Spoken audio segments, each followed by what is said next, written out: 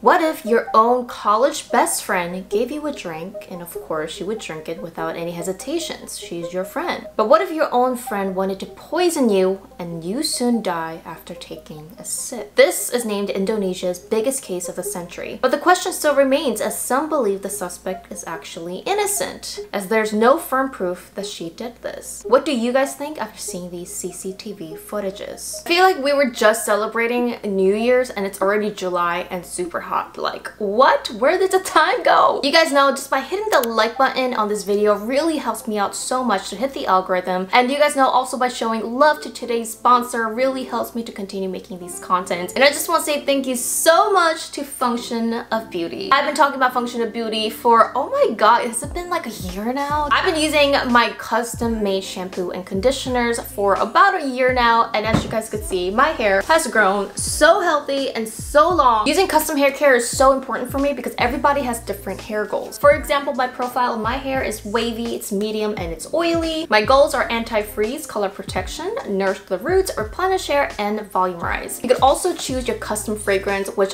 I always pick the eucalyptus and mint. I have a very sensitive nose, so I get a medium strength, and it's silicone free for my conditioner. As you guys can see, you could customize all of this, and my hair has always been looking so silky, so voluminous. There's no sulfates, parabens, GMOs, toxins, and it's 100% vegan and cruelty free. No testing on animals. And I'm using my Function of Beauty hair serum. As you guys can see, it's super humid, but my hair is very silky, straight, and tamed today. So if you guys click the link down below, you guys will get 20% off your first order. Why not give it a try, give your hair some lovely nourishment. And I just want to say big thank you to Function of Beauty for supporting creators for a while now. I just want to say big thank you to a subscriber who emailed me about this case because I didn't know about it. Remember, if there's any cases that you want me to talk about, email me right there.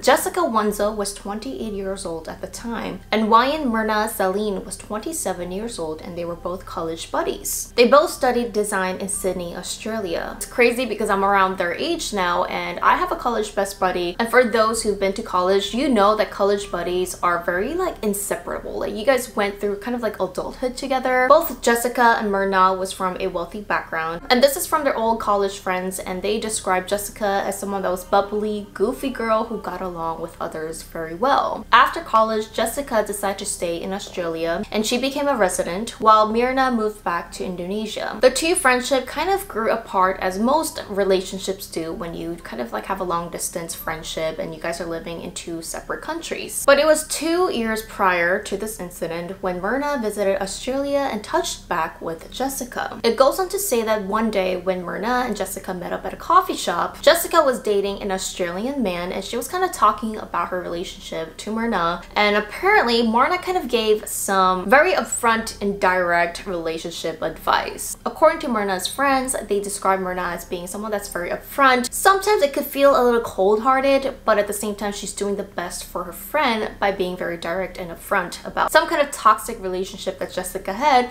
with her then boyfriend. I'm sure you guys have one of those friends that's very upfront and direct with words. Sometimes they don't mean it to be rude, it's just because they're friends and they're just kind of very honest. I guess one thing led to another, and Jessica's feelings were hurt and bitter by Myrna's words. But this conversation went so sour that supposedly Jessica just left Myrna at the restaurant and she just left. Sometime around then, this is when Jessica's personal life started to spiral down. Whatever personal reasons that Jessica was going through in her life, she attempted self-harm 5 times in just 1 year. One of them driving under the influence of alcohol, and she actually crashed, but she survived miraculously. Myrna's friends say that she grew worrying or even sort of fearing Jessica, knowing that Jessica had some issues that she needed to resolve on her own. So she actually decided to not even invite Jessica to her own wedding. This is when a lot of people believe the sour, bitter feeling turned into major jealousy for Jessica. Jessica's life was spiraling down. I mean, she was attempting self-harm and whatever she was going through. And Myrna, her best college friend, was getting married. She was really happy in life. And on top of that, Jessica wasn't invited to Myrna's wedding. In my personal opinion, I feel like someone like Jessica wasn't in the right mindset at that point, especially if you're attempting self-harm 5 times in 1 year, she was in some kind of state psychologically that was very dangerous to herself. Soon after the wedding, Jessica decided to then come back and visit Jakarta, and as soon as she did, she decided to invite Mirna and one of their other college buddies to a coffee meeting. This meeting was supposed to be at this upscale mall slash coffee shop, and this particular coffee shop was really well known for their Vietnamese coffee. For some reason that day, Jessica decided to buy everyone coffee. And there's text messages of Jessica first suggesting, what do you guys want to drink? The girl said it's okay, you don't have to buy it for her, but Jessica really insists that she really wanted to buy for her college buddies that she haven't seen in a long time. This is where Jessica's behaviors seem really strange. Jessica arrives at the coffee shop at 3:30 p.m., which is 90 minutes before her friends was supposed to arrive. That's a long time that you have to wait for your friends. At 3:32 p.m., she's seen leaving the coffee shop, and according to her, she went to go buy gifts for her friends. She returns at 4:14 with bags of Bath & Body products. Shortly after, according to professionals in the CCTV footage,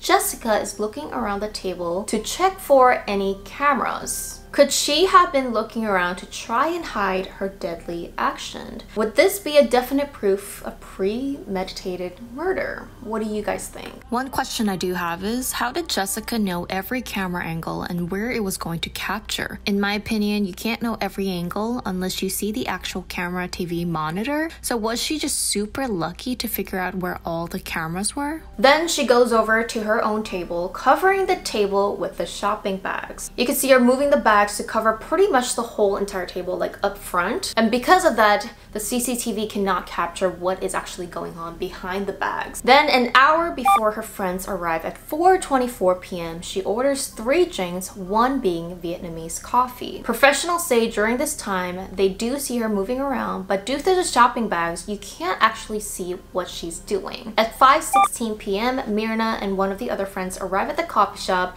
and you could see them giving each other big hugs like they haven't seen each other in a long time. By this time, their drinks have been sitting out for 50 minutes. Almost an hour. I mean, who orders drinks 50 minutes before your friends are supposed to arrive? I mean, if you arrive early because of your ride, I mean, you order your drink first, but not for other people, right? Usually. Immediately after sitting down, Miran takes a sip of the coffee, and in seconds, you could see Miran feeling very sick. She starts to wave her hands, wobble, and she seems very irritated. She then gives a sign to her friends that the coffee tasted and smells funny. And within minutes, Miran's head is tilted back and she passes out. Supposedly, then they get the manager, and Jessica tells the manager, "What did you put in my friend's coffee?" As if she knew it was exactly the coffee that made Miran sick. As everybody in the coffee shop was trying to help, according to the manager, Jessica seemed really unbothered. There was no tears in her eyes, she wasn't freaking out, she had a very cold face, according to the professionals. I mean, your friend that you haven't met in a while just passed out in front of you. I would be freaking out.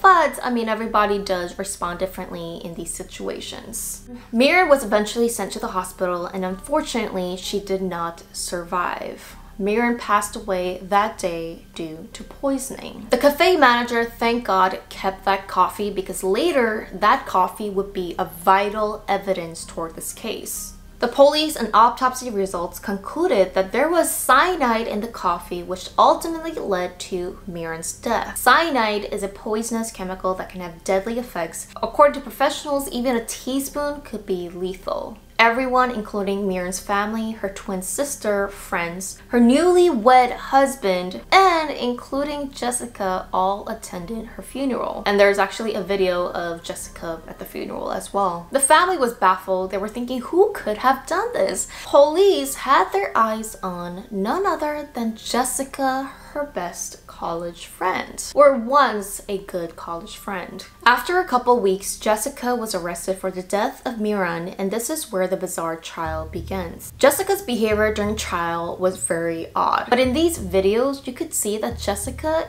is posing in front of the media, of people trying to take pictures of her, and she's literally standing there smiling like a celebrity. It seems like she's like at a red carpet event or something when you're charged with your friend's death. According to Miran's family, it seems as if she's truly enjoying the mass attention she was getting. According to Miran's twin sister, it seems as if Jessica finally got that center attention that she always wanted. Could it be possible that someone like Jessica really enjoyed the attention from the media because she did not get that in her personal life ever? Because Jessica was from a wealthy background, her family was able to hire one of the best lawyers in Indonesia, and her lawyer was someone that represented the highest celebrities. To find out more information about Jessica's personality and her past background, the police actually went to Australia to interview Jessica's former boss at a place that she worked at. According to her former boss, she claims that Jessica had a very negative attitude. Not sure what negative attitude means because they don't go into detail, but the former boss continues to say that when she visited Jessica at the hospital due to her self-harm, Jessica told her, "If I wanted to kill someone, I would know the exact dose." Jessica also even threatened her and her family as she disliked them for unknown reasons. It was also revealed that Jessica had a restraining order by her ex-boyfriend. So what was Jessica's claims? What was her defense? Because she claims that she did not kill her friend. So Jessica's lawyer tried to defend her by saying that cyanide was not the main reason for Miran's death and that Miran died for other unknown reasons. They argued that according to the autopsy, cyanide was only found in her stomach and no other organs. So I think they mean that for cyanide to kill the body, it should be found in other organs, not just the stomach. The second biggest argument was that there was no physical proof that Jessica put the poison inside the drink, as technically the CCTV never showed Jessica in action of pouring something into the coffee. Well, technically it was blocked by the bags and you couldn't see what was going on. They claimed that Jessica did move the coffee but never put anything in there. Also, another thing, because Jessica was arrested a few weeks after her murder, the police never found Jessica to have any cyanide in possession, which obviously probably if Jessica did this, she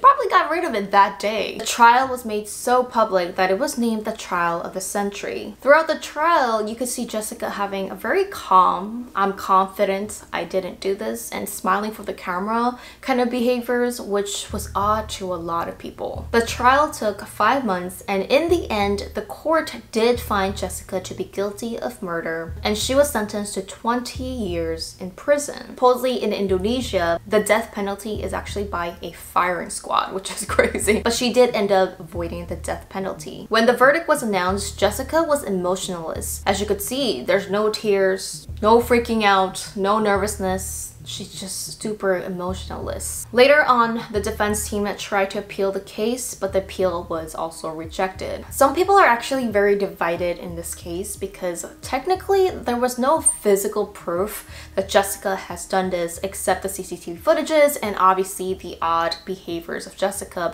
prior to this. The ultimate question that a lot of people have is why? Why did Jessica want to kill her own best friend? I mean, it's not like they had a very bad blood with each other. I mean, yeah, maybe your friend didn't invite you to the wedding, or maybe she was very direct and honest about your back then relationship with your ex-boyfriend, but would that be enough reasons to have so much hatred and bitter feeling toward your friend that you had to poison her? I mean, I don't even know anyone of my friends that have that kind of bitter feelings towards me, but you wouldn't know that.